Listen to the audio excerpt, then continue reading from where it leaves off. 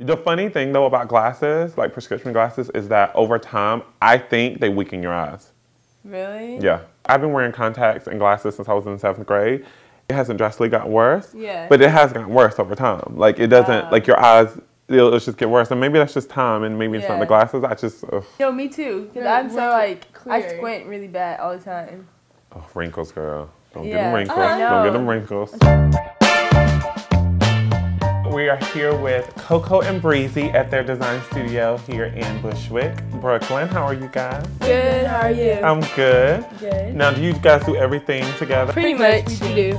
We're working at the Mall of America. What is Mall of America? It's the biggest mall in America. Well, excuse me, I'm sorry. I do apologize.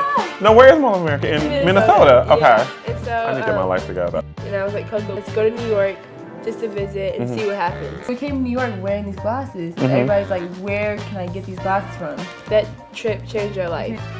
What was the first pair of sunglasses that you designed? So this is like a safety goggle with studs that we glued on. Is it like a legit safety goggle? Legit safety goggle. There's no branding on here, nothing that says Coco and Breezy, but people would know that when you see these glasses, you know that they're Coco and Breezy glasses. So what gave you guys the idea to do the safety goggle? I'll never forget this day. We were sitting on my mom's living room floor and I had a studded belt right there. I started like pulling the studs off of it. We were always inspired by like punk fashion, like late 80s, early 90s grunge. And we were so particular that we would have people try to help us, but they wouldn't do it right. How many of these sunglasses do you think you created then? If you guys did it yourself? Thousands. By hand? Yeah.